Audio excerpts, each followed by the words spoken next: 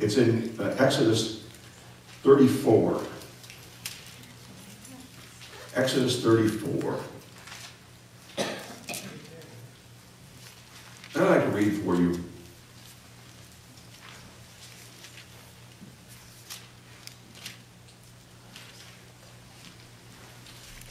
The opening verses of that chapter.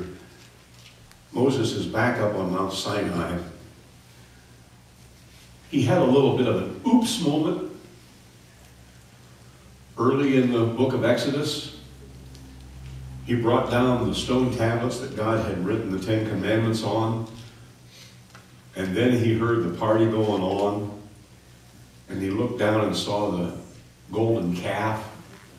And Aaron, his brother, leading the party, getting ready to take that golden calf and march back to Egypt and say, look what we found in the desert. See what a great thing it is. We've come back to work as your slaves. So he took those slabs of stone that had the original commandments on it, and he just threw them with all of his strength and smashed them to smithereens in anger. Didn't really solve anything, but it did make an impression on people's minds. God's big plan wasn't finished, and so he had to go back up on the mountain. I want to read for you part of that. He was going back up now to chisel out 2 new tablets of stone that God's going to write on the 10 Commandments. Starting with verse 8, I think is where we'll begin. Moses bowed to the ground at once and worshipped. O Lord, if I have found favor in your eyes, he said, then let the Lord go with us. Although this is a stiff-necked people, forgive our wickedness and our sin, and take us to your inheritance. Then the Lord said, I am making a covenant with you.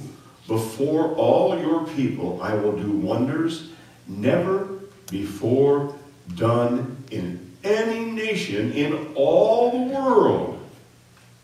The people you live among will see how awesome it is that I, the Lord, will do for you. Obey what I command you today, and I will drive out before you the Amorites, the Canaanites, the Hittites, Perizzites, Hivites, and Jebusites. Be careful not to make a treaty with those who live in the land where you are going, or they will be a snare among you. Break down their altars, smash their sacred stones, cut down their Ashtaroth poles. Do not worship any other god, for the Lord, whose name is jealous. Jealous. An interesting name for God. We don't often use that one. Is a jealous God. Be careful not to make a treaty with those who live in the land, for when they prostitute themselves to their gods and sacrifice to them, they will inherit you, they will invite you, and you will eat their sacrifices. And when you choose some of their daughters as wives for your sons, and their daughters prostrate themselves to their gods, they will lead your sons to do the same. Do not make cast idols. Celebrate the feast of unleavened bread. For 7 days eat bread made without yeast, as I commanded you. Do this at the appointed time of the month of Abib. And for that was the month you came out of Egypt. The first offspring of every womb belongs to me, including the firstborn males of your livestock, whether from herd or flock. Or redeem the firstborn donkey with a lamb, but if you do not redeem it, break its neck. Redeem all your firstborn sons. Notice he didn't say break his neck if you don't want to redeem him. You've got to keep your sons, all right? Even if they're frustrating to you. I'm sorry, that was an aside. No one is to appear before me empty-handed. Did you read that? Listen to that. No one is to appear before me empty-handed. 6 days you shall labor, but on the 7th day you shall rest, even during the plowing season and the harvesting. You must rest. Celebrate the Feast of Weeks with the first fruits of the wheat harvest and the fruits of ingathering at the turn of the year. 3 times a year all your men are to appear before the sovereign Lord, the God of Israel. I will drive out the nations before you and enlarge your territory, and no one will covet your land when you go up 3 times each year to appear before the Lord your God. Do not offer the blood of a sacrifice to me along with anything containing yeast, and do not let any of the sacrifice from the Passover remain until the next morning. Bring the first fruits of your soil to the house of the Lord your God. Do not cook a young goat in a mother's milk. Then the Lord said to Moses, write down these words. For in accordance with these words I have made a covenant with you and with Israel. Moses was there with the Lord 40 days, 40 nights, without eating bread or drinking water. And he wrote on the tablets the words of the covenant, called the 10 Commandments. I'm going to continue just for a second here. When Moses came down from Mount Sinai with the 2 tablets of the testimony in his hands, he was not aware that his face was radiant because he had spoken with the Lord. When Aaron and all the Israelites saw Moses, his face was radiant, and they were afraid to come near him. But Moses called to them, so Aaron and all the leaders in the community came back to him, and he spoke to them. Afterwards, all the Israelites came near him, and he gave them all the commands of the Lord that had been given to him on Mount Sinai. When Moses finished speaking to them, he put a veil over his face. And whenever he entered the Lord's presence to speak with him, he removed the veil until he came out. And when he came out and told the Israelites what had been commanded, they saw that his face was radiant. Then Moses would put the veil back over his face until he went in to speak with the Lord again. The thought I wanted to share with you, how do you keep the radiance of God? How do you keep the radiance of God? He spoke with God, and a little bit of God reflected back out of his face. And it was powerful enough, it was shocking enough, it was unusual enough.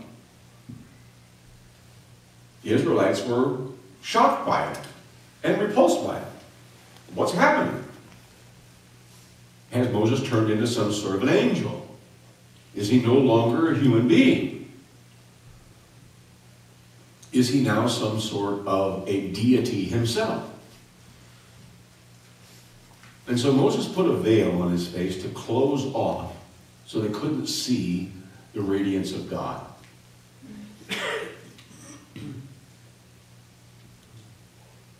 And eventually, the radiance of God diminished. It faded. And instead of keeping the veil over his face so that the people wouldn't be frightened, he decided to keep the veil over his face so that they wouldn't see the radiance of God had diminished. I ask you the question, how do you keep the radiance of God? Because that's what we want. We want to be filled with the internal fire of passion to do God's will. And if you listen to what I just read, there were a lot of ways that God suggested and gave for commands on how to stay alive and filled with that passion to be faithful to God. In one sense, what he told Moses was exactly what Jesus told the people in the New Testament. Walking with me, being a part of my family, being a part of my nation, is that pearl of great price. And what does it cost you? What does it cost the people of Israel? You have to stop messing around with these people who don't want the same things you do. I mean, it's simple. If you think that you can live in a land with people who go, oh, that's just that stuff you've been talking about out there in the desert for 40 years. You guys are just obsessed. The fire of God goes out. It's diminished. It's cooled. When you live in a community that worship other gods and they say, oh, it's just one person's preference over another. You made your choice. I made my choice. It's okay. We're both going to the same place. Not exactly. Not according to what God said to Moses. What was his name? The one I pointed out when we stopped and went back over it. What's the name of God? Jealous. My name is jealous. I don't play games. I don't say one thing one day and another thing the next day. I want all of you. I want to be the thing you hold on to. The thing you get rid of anything else in order so that you can hold on to me. If it's a flock, don't let your flock become something that you hold on to. Remember, every yearling, every foal, every baby born to that flock is mine first. The first one is mine. Why? To remind you that I own all of them. I gave them to you. You're not smart enough, strong enough to do what has been done. You couldn't free yourselves from Egypt. Could you swim across the Red Sea? Could you kill a whole army so that not even one survived? Of the most powerful chariot army in the world? Not even one survived? And it all comes back to one thought. How do you keep the radiance of God?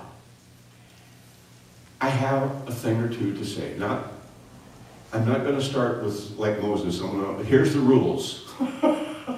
And if you cook this goat in its mother's milk, you're going to be in trouble. Oh, come on. We're past that. All right?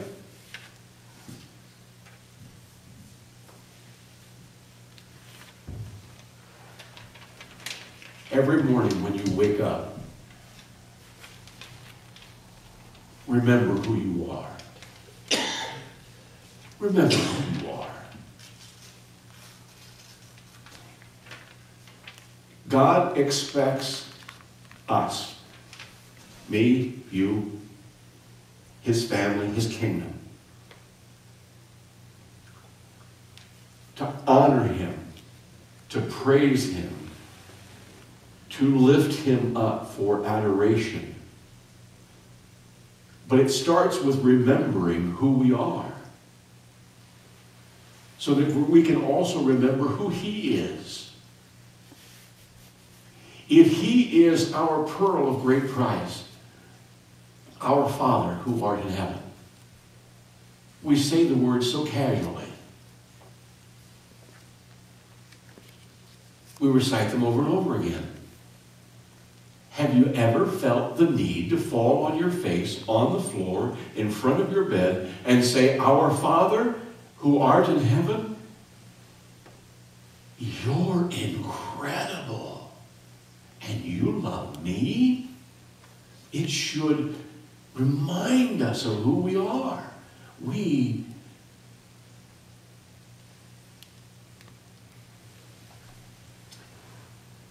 are his greatest reward for creating the world.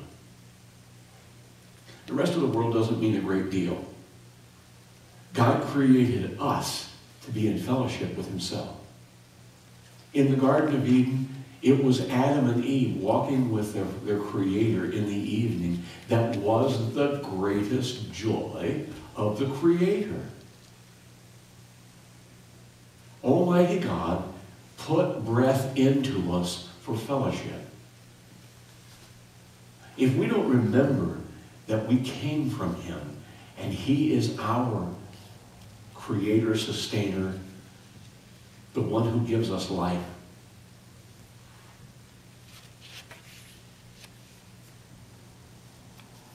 if we don't remember how much he gave of himself to save us,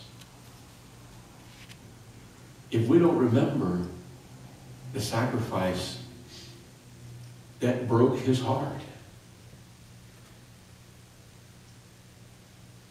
You say, Pastor Bob, how do you know God's heart was broken? I mean, how do you know that? How do you know that? Come on. You're stretching things. No.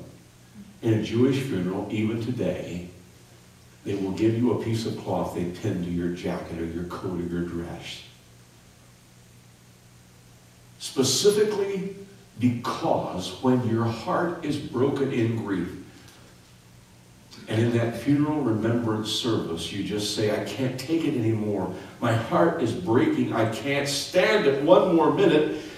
It's put on your clothing so that you can take that piece of cloth and just rip it right in two. And the sound of that shredding cloth. You can read in Scripture so many different places where different people and different individuals took their robes and tore them at the throat, ripped their robes open as a sign of their grief, their incredible sadness, mourning. And it's told that God tore the veil of the temple from the top to the bottom at the moment that Jesus said, it is completed. Father, into your hands I commend my spirit. And the veil of the temple was torn from top to bottom in one stretch, in one pull.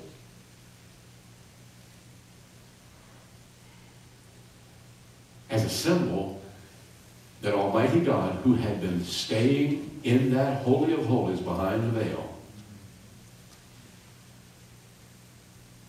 had felt his heart being broken. Now, we got to remember. But once we remember, and once we adore, and once we lift him up and say, thank you for caring about someone like me, for someone as small as I, as insignificant as I, as someone who can't do anything without you, then let it impact on everything we do and say throughout the day. Moses was up on that mountain 40 days and 40 nights. The same number of days and nights that Jesus was in the wilderness without food and water as well. Just coincidence. Probably. Didn't mean anything. You think so? I don't think so. I think it was the way God connected one part of the salvation story to the other.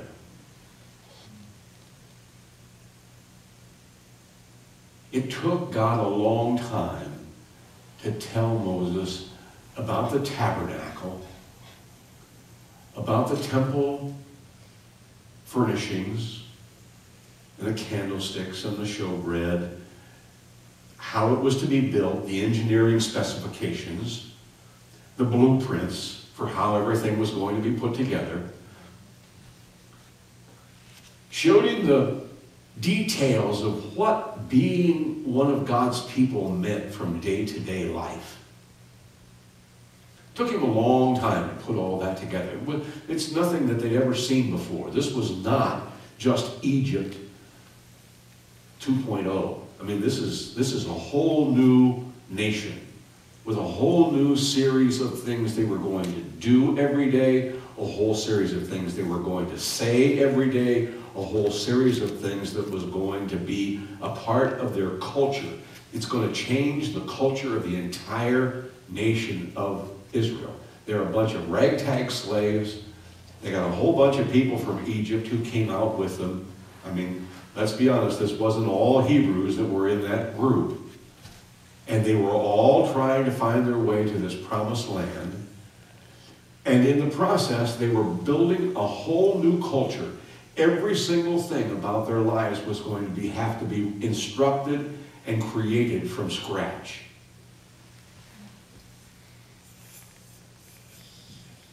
What that tells me is we ought to be constantly asking, God, what do you want to build into our lives that more clearly shows our allegiance to you? What do we need to do to show you we are obedient people in following you? Does it mean that we dress differently? It did for the Jews. Does it mean that we fix our hair differently? Sometimes. It did for the Jews.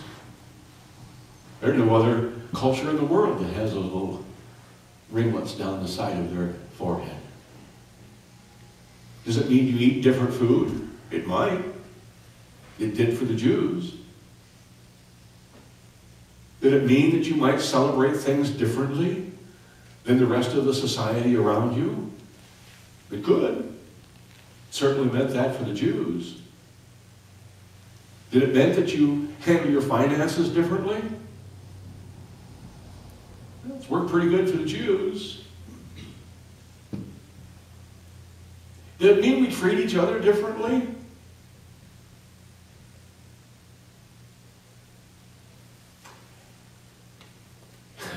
It just seems like the rules on how to treat each other run after chapter after chapter after chapter. And thou shalt not do this, and thou shalt do that, and thou shalt do this, and not do that. It goes on forever. It's just the driest stuff. When I hear people say, I'm going to read through the Bible, I say, good luck, buddy. Because a lot of that stuff gets pretty dry. Not that I'm putting down on anything, but it doesn't have meaning for today unless we realize God's speaking through His Word to change us from people who just do their own thing because that's the way I was brought up. That was the way I grew up in Egypt, so to speak. But does it mean something that is important? A simple little rule. They take a piece of scripture and they write it on a little piece of paper and they stick it in a cylinder by the corner of the doorpost of the door.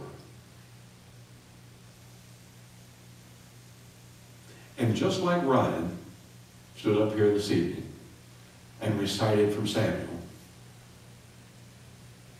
every time you go in and out the door, you touch that little scroll that's wrapped up in that little cylinder and repeat the scripture to put the Word of God into your head.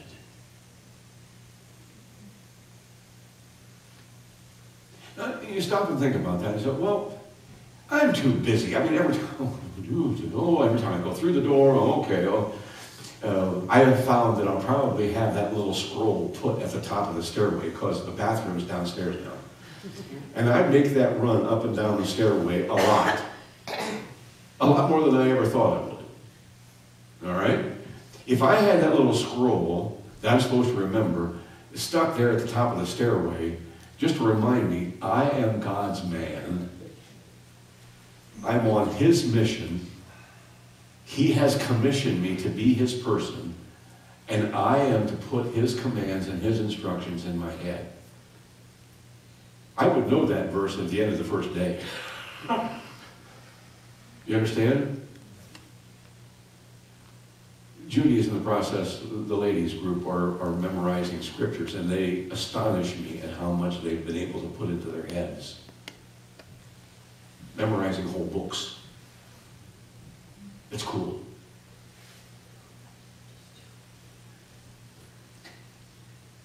Does being God's person impact on you every single minute of the day? That's the question. Does everything you do flow out of who you are and your relationship with him? You start by remembering. You start by just recognizing this is a new day. It's a 24-hour window in my life. That I can more deeply appreciate what God's doing in my life and in my community. The radiance is going to come and go. We have mountaintop experiences. We have wonderful rallies. We're going to have a men's retreat here in a little while. I want to come back with a veil over my face, okay? Because I'm going to be all excited about what God's doing in the lives of men around the community. But how do you keep that alive? It comes from making our lives obedient and radiant and connected to God's presence and his power, a part of everyday life. It is not for me to write down a list and say, here's what you're going to do every hour of the day. It wouldn't work because all of us are different. In the New Testament, we surrender our lives, in Romans, as living sacrifices every day. And then we do what God has commissioned us to do. He's laid certain things into our hands to accomplish. But we need to be remembering that everything we do and say is of the Lord. It's us. And then you can have that radiance on the inside. It will stay joyful. I am doing what God asked me to do. I am faithfully fulfilling what God has given me to accomplish. I am doing my work to honor him with my life. And the radiance boils up inside. All right? Now, that pearl of great price from this morning is Jesus Christ. I'm not going to take that away. But that's why Moses was given these 40 days of instructions, because it was going to impact on everything. The way they took care of business, the way they took care of their legal disputes, the way they did their territory, the way they managed their land, the way they took care of their livestock. Every part of it was based on being faithful to what God had laid out for them to be his people. It's no less for us. It's no less important for us. Okay? As those disciples were waiting in that upper room, they had no idea. But you know what their prayer had to be? Lord, I'm ready, willing, and waiting for you to tell me what to do. Just show me what it is. Just show me what it is. And then the most incredible thing, he did show them what to do. Wow! You mean stand up and preach? Okay, you're not going to speak to a group of people. All right, that's fine. But he's given each of us something. And he's given us the tools to do it well. He's given us something to lift his name up for honor and glory. And we're to do it with all the passion and desire and hunger in our hearts.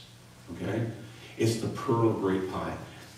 Blessed are those who hunger and thirst after righteousness. Who hunger and thirst like they've been 40 days in the desert without food or water. That's pretty eager. Blessed are those who hunger and thirst. That's the pearl of great price. To keep the radiance of God. We get caught up in the day-to-day. Get caught up in what it takes to make it through the day and all the little aggravations that come. And the radiance of God begins to fade.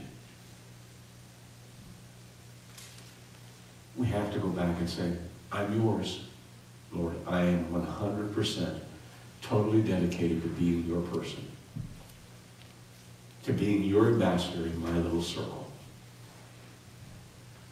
Okay?